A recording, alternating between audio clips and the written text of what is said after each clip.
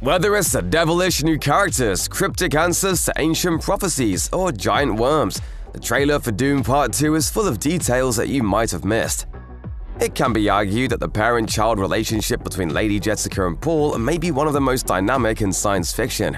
Dune author Frank Herbert's characterization of Lady Jessica is nuanced, with her motives to conceive Paul being her desperate love of Duke Leto Atreides, and her personal desire to bring about the Kwisatz Haderach, the universe's super being. But as close as she and Paul are in the first film, the cracks begin to show when Paul realizes how his Bene Gesserit lineage has affected him. He still has a long way to go before achieving his destiny, but the closer he gets, the more it pushes him away from those who can understand him.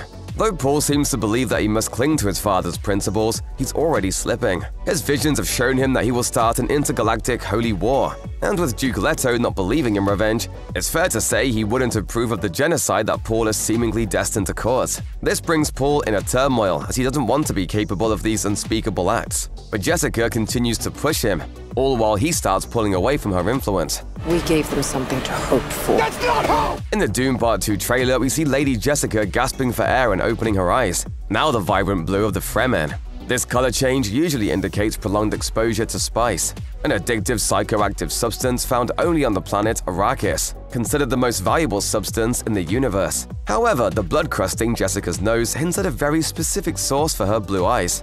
It's likely that this scene is part of a spice agony, a ritual in which members of the Bene Gesserit voluntarily ingest a poison known as the Water of Life, liquid harvested from sandworms that die from drowning. Although the Water of Life is fatal even in small quantities, high-ranking members of the Sisterhood are able to transform the substance into a benign liquid with their mental powers. This incredibly painful transformation unlocks a new level of power within those who survive, transforming them into a Reverend Mother. There's even a possible glimpse of the Water of Life a few seconds earlier in the trailer, held in a glass vial by a cloaked figure. Jessica's spice agony will probably play a major part in her story throughout Dune Part 2, and this is most likely our first glimpse. Princess Irulan is the eldest daughter of the Emperor of the known universe, but more importantly, anyone familiar with the Dune saga will also be familiar with Irulan's work as a historian, with Herbert beginning a significant number of chapters with an epigraph from Irulan's professional writings. Typically, the passage will frame a notable historical event as it officially happened, and then the subsequent chapter will depict that same event as it actually happened. In this way, Irulan remains a consistent, prevalent force in Dune without really being present for all of the events of the story, not even physically appearing in the first book until the end. While the Warner Brothers film mirrors this by having Florence Pugh's princess making her debut in Dune Part 2, it also seems that her role has been expanded upon. The Irulan in the first book did as she was told and nothing more, a passive participant in her own life. Though what she does later in this series is another story entirely. However, the movie version of Irulan seems to be actively asking questions and seeking answers.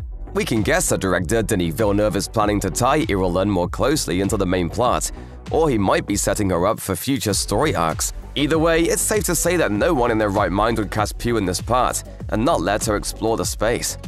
The longest section of the Dune Part 2 trailer teases Paul's first ride on a sandworm. He places a thumper in the sand and readies for the massive creature's arrival. Over the montage, we can hear Zendaya's Chani. Have you ever had a dream about your first ride? This question is likely more somber than it initially seems. In the novel, by the time Paul experiences his first sandworm ride, he's had many visions of the future, and they're not all hopeful. In this scene, Chani is asking if he's foreseen how his first ride will go, and whether or not he will survive. Paul is a bit nervous to ride the worm, and he knows that he's much older than most Fremen when they do so for the first time. Also, the continued trailer dialogue by Javier Bardem's Stilgar advising Paul how to ride Shai Hulud is also pulled nearly word for word out of the book. The Dune Part 2 trailer shows us Feyd-Rautha Harkonnen, played by Austin Butler in all his bold, treacherous glory. The great foil to Paul Atreides in the Dune novel, Feyd is the nephew and intended successor of Baron Vladimir Harkonnen, played on screen in Dune Part 1 by Stellan Skarsgård. Feyd bears the same drab, reptilian look as the rest of his vicious family, with most of his moments in the trailer shot in complete black and white. We see him participating in the gladiatorial arenas on Gadi Prime, the Harkonnen homeworld glimpsed briefly in the first film. We also see an interaction with the Bene Gesserit, Lady Margot Fenring, played by Leia Seydoux.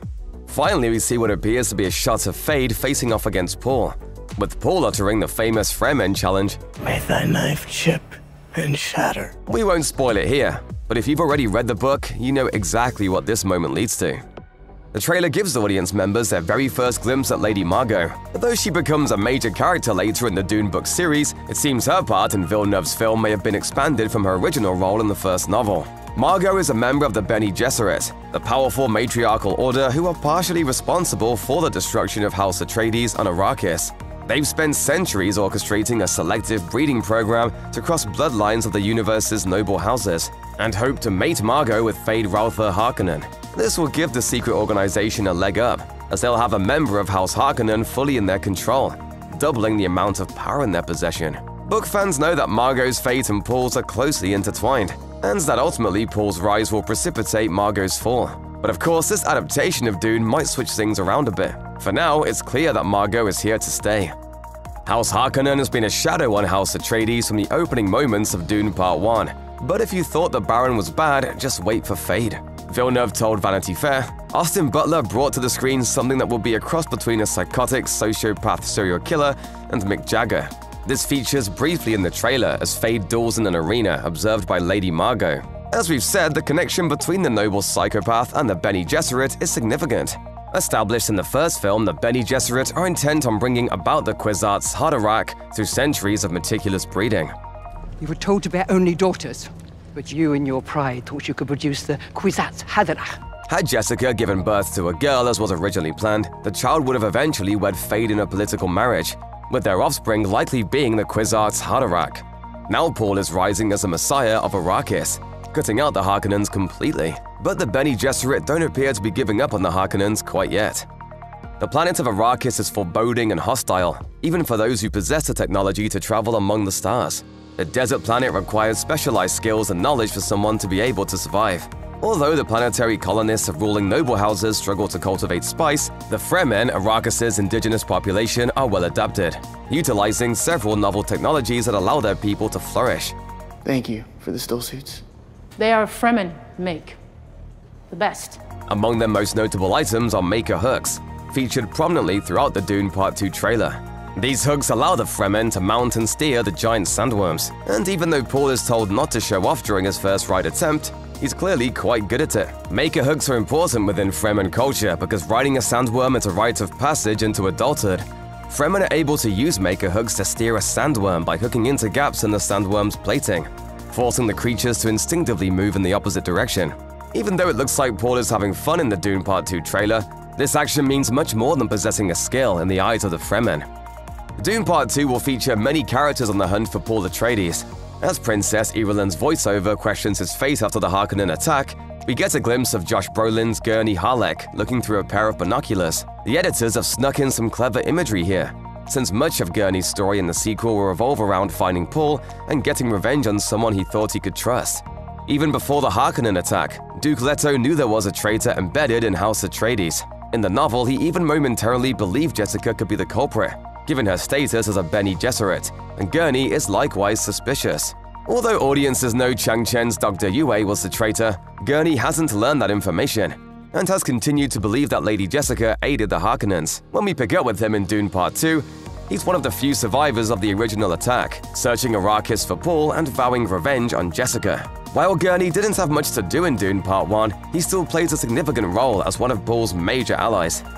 Once the door to Paul's potential opens, it cannot be closed. His vision starts simply at first, with nightly dreams of Chani, whom he has yet to meet. But more and more his mind opens thanks to the spice, and soon he knows many things that he wishes he didn't. As his destiny is revealed, so is his mother's fate. Before Jessica even confirms that she's pregnant in Dune Part 1, Paul tells her of the baby she will have. In his mind, he sees Jessica's blue within blue eyes and her future facial tattoos. Though we can't definitively say what the tattoos mean, we can give a pretty accurate guess. Jessica has built her life around the Bene Gesserit and fulfilling the prophecy of the Kwisatz Haderach. A mind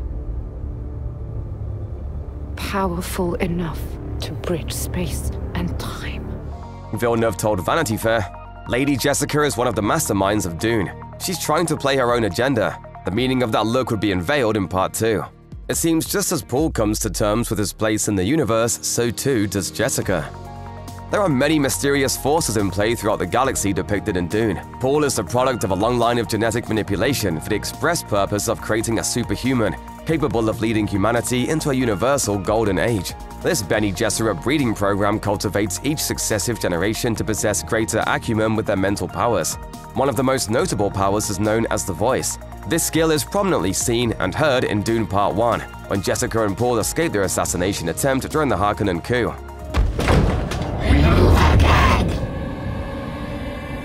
The power essentially allows its practitioners to mentally dominate most individuals.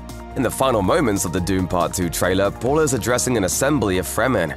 Although the music swells, one can hear some hint of the voice's distinct auditory cue, maybe implying that Paul uses the voice to rally the Fremen to his cause.